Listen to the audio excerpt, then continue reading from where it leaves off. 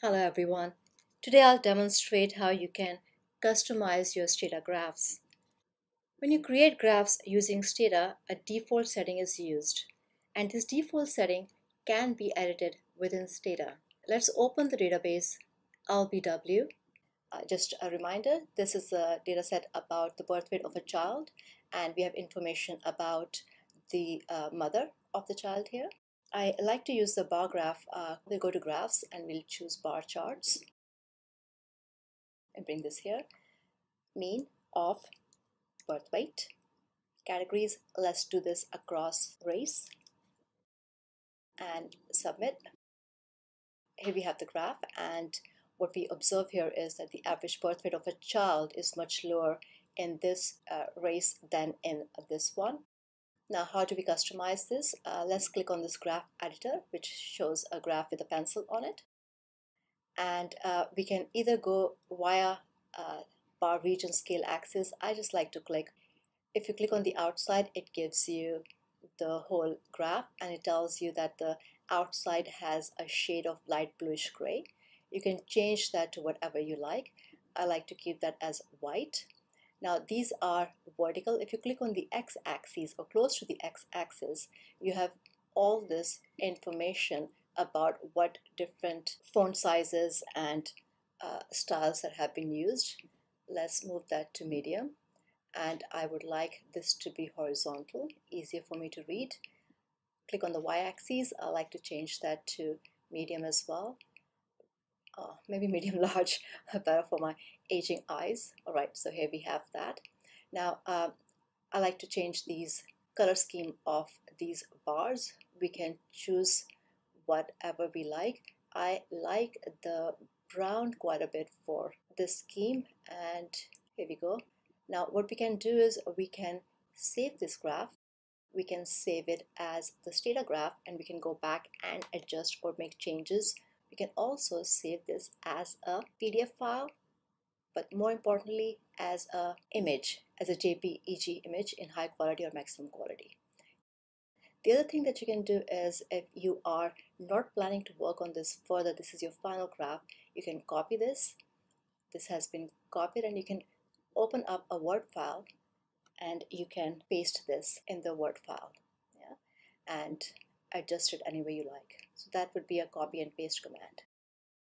Right, so this is a scheme that I have used here, and I can save that graph or not, up to me. I don't want to save it right now. Now let's go back to the bar graphs again, bar chart, and what I would like to explain to you guys is once you've added these categories, you can add another category as well, where you put down whether the mother smokes or not. Yeah. So when we do that, what we get is we get two categories of smokers and non-smokers, and within those we get these ranges of different categories, right?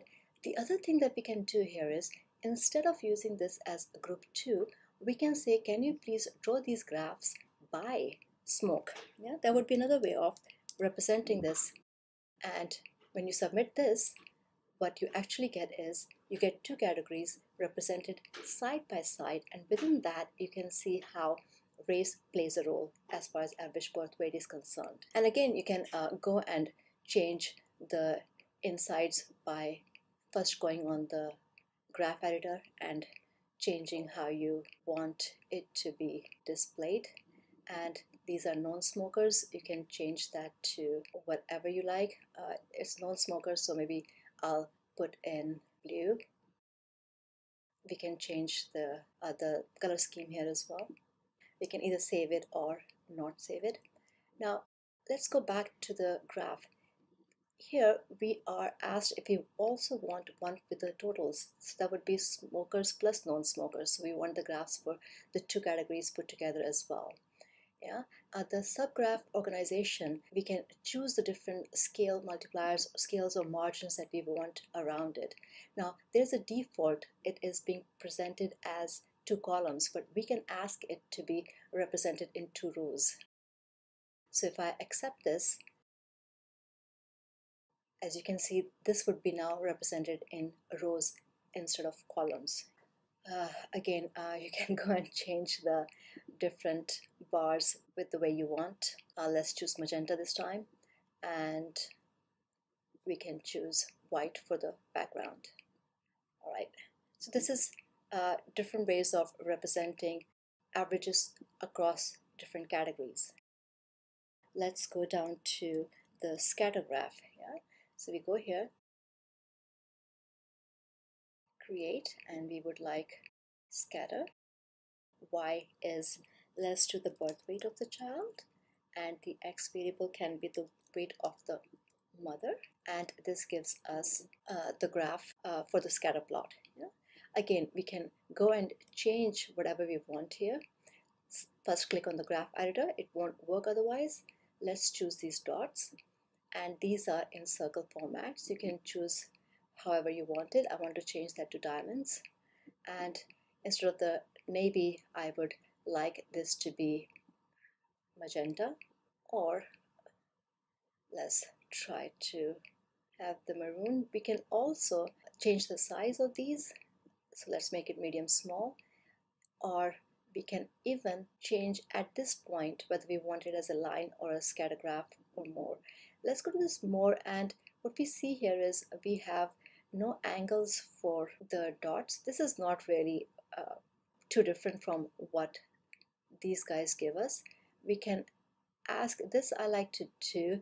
It gives a really nice touch to it, which is to give an outline color to the dots that you have here. Yeah, let's have a look.